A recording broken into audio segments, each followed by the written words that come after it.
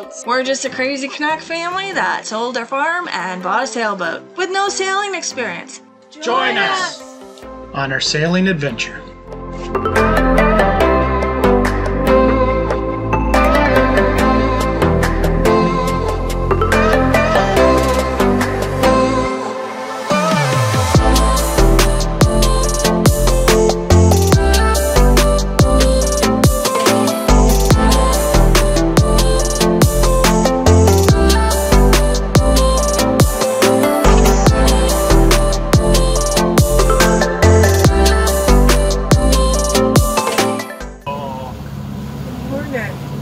We're in the dawn. 3:30 this morning, the anchor was up. It's 1:45 now. We're headed for the Berry Islands. Leaving early so we can get there in the daylight. That's the hope. That's the hope, yeah. Now the panoptic seems to be on the fritz, and that's our sonar. That's really needed here in the Bahamas. Yes. Contact them today, because that should be under warranty. We haven't even had it a year. Yeah. Mainsail is up. John and I were able to bring it up just after we raised the anchor. Hopefully we'll switch the engines off and we'll make the turn. It's gonna get loud here.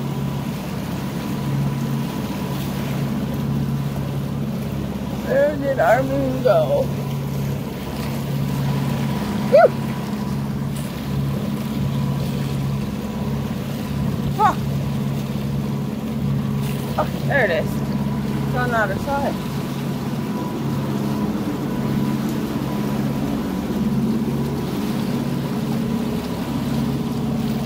Around.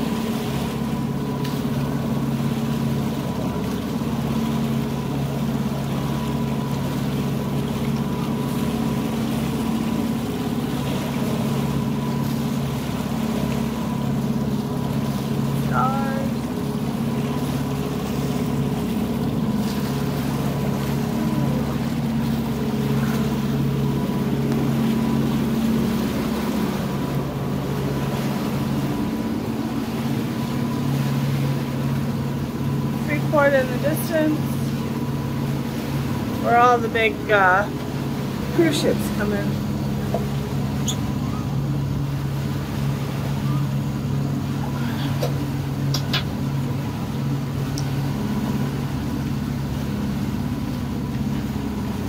There is where they dock.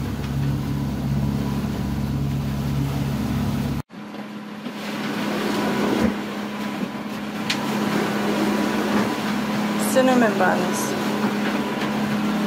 made for our trip to the Berry Islands. Fresh from the oven. With the shorter days, we knew we'd be pushing getting to the Berry Islands with a 65 nautical mile journey, which is why we left at 3:30 in the morning, but we didn't quite make it, and the sun is setting. But the islands are within sight. It just means that we're going to be anchoring in the dark in an unknown anchorage.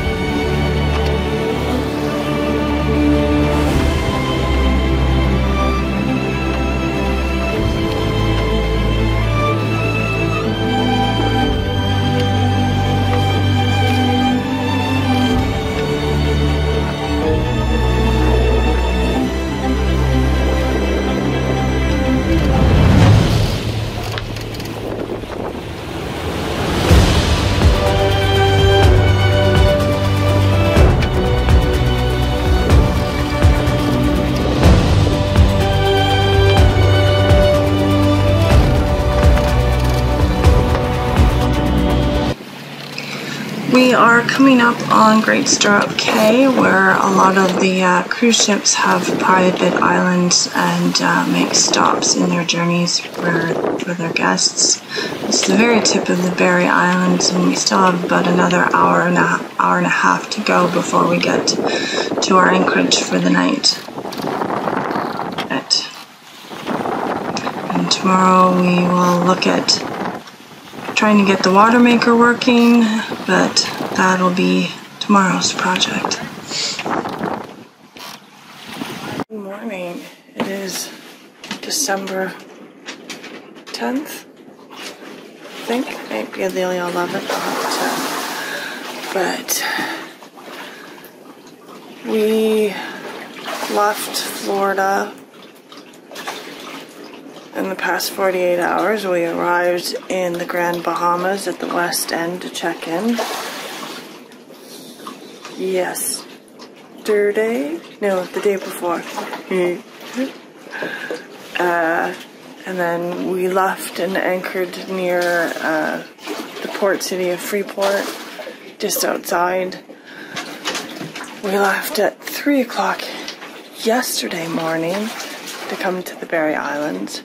And we arrived here last night in the dark at the very tip of the Berry Islands. We are near Stirrup Cay and Goat Island. I'll turn you around. And get the view.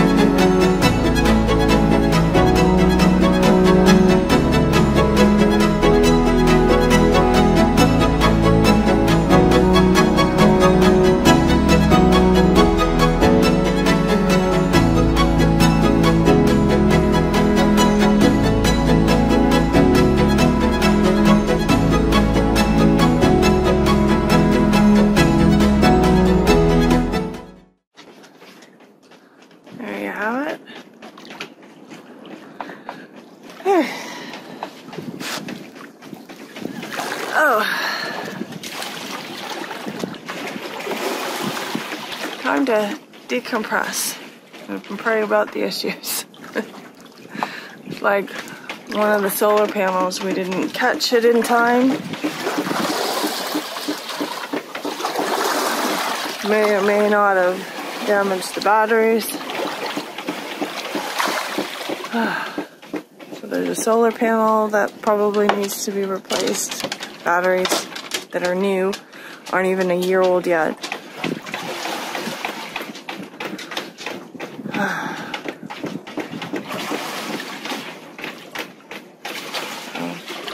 Challenges of off-grid living. Oh dear. Panoptic's not working, and of course the autopilot's still not working. But that's been an ongoing issue for several months.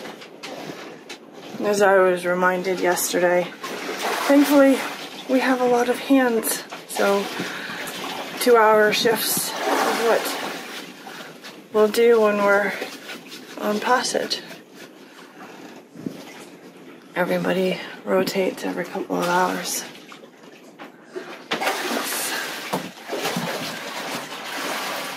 Scotty's up.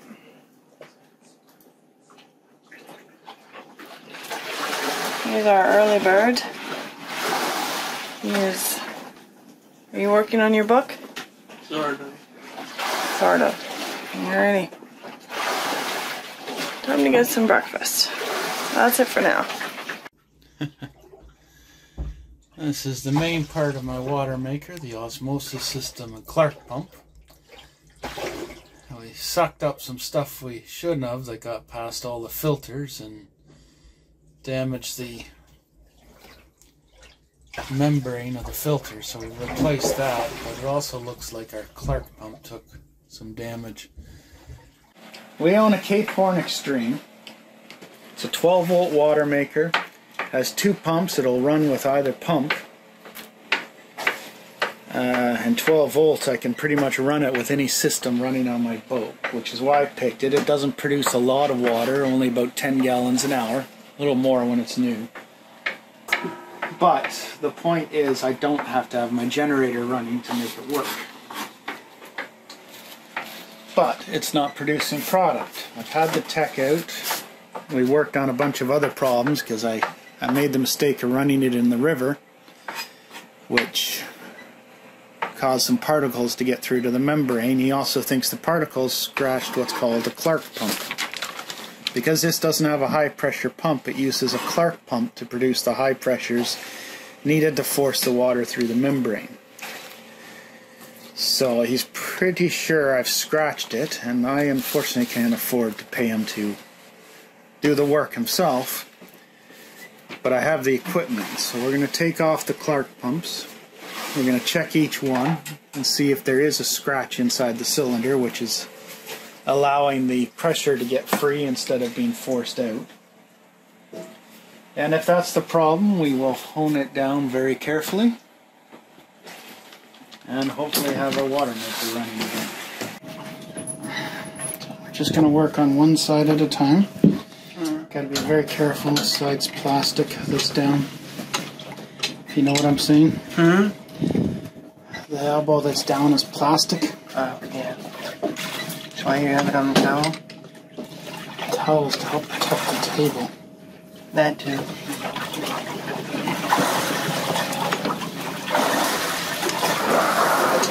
Test for recording.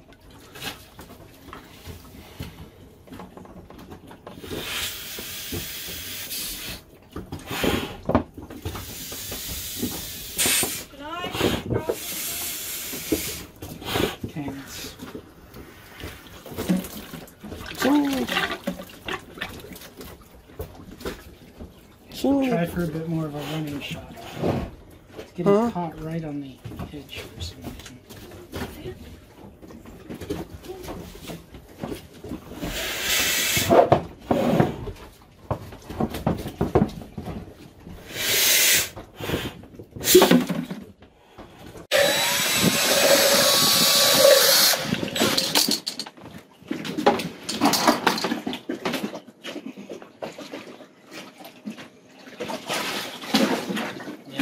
A lot better.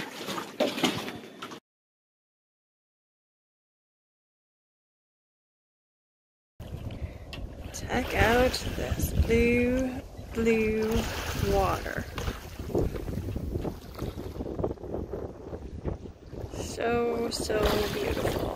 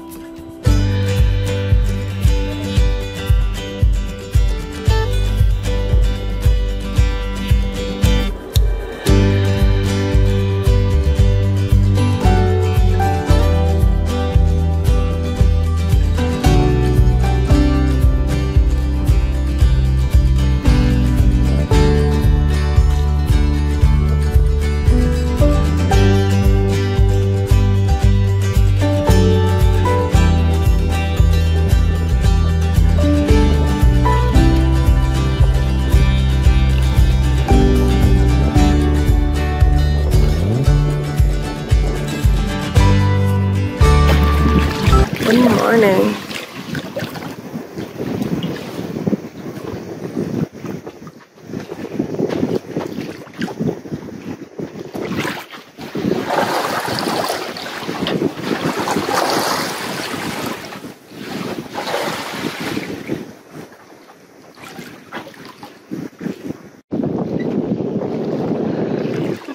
Our friends on SV42 that are meeting up with us.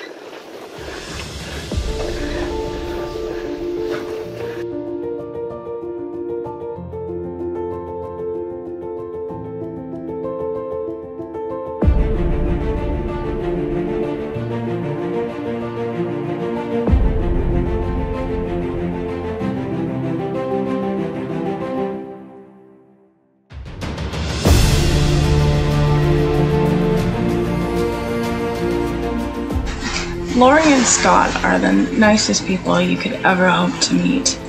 Over the next week, they would provide us morning and evening with water. The boys would go over with the water jugs, fill them up, and bring them back and pour them into our water tank. And you know, we're just grateful. And despite all of the troubles, and God continues to be so good. Thanks so much for watching, and if you liked what you saw, give us a thumbs up, leave a comment, subscribe, and hit the bell so you don't miss any uploads. Also, visit us on our website at www.svsomuchmore. You'll see some more great content, read our blogs, and hey, join our crew. Thanks so much. Till next time.